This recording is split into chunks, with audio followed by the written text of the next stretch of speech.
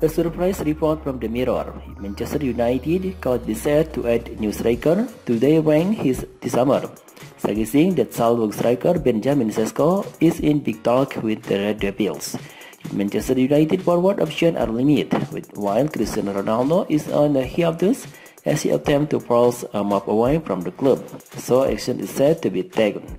And one man who Erik ten Hag is saying to have his eye on is Benjamin Sesko. A move is not signed to be imminent, and Newcastle United have registered interest too.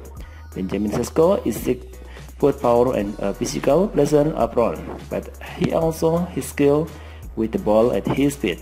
The 19-year-old has already scored twice in two clubs apparent this season, and he looks destined for the tops. It is no surprise Salzburg value him at £55 million. Sesko began his international career in 2017-2018 season, scoring 4 goals in 6 games for Slovenian under 15, before registering in power with under 16. The following campaign brought 5 goals in 14 appearances for the under 17, with a single appearance for the under 19 coming in 2020.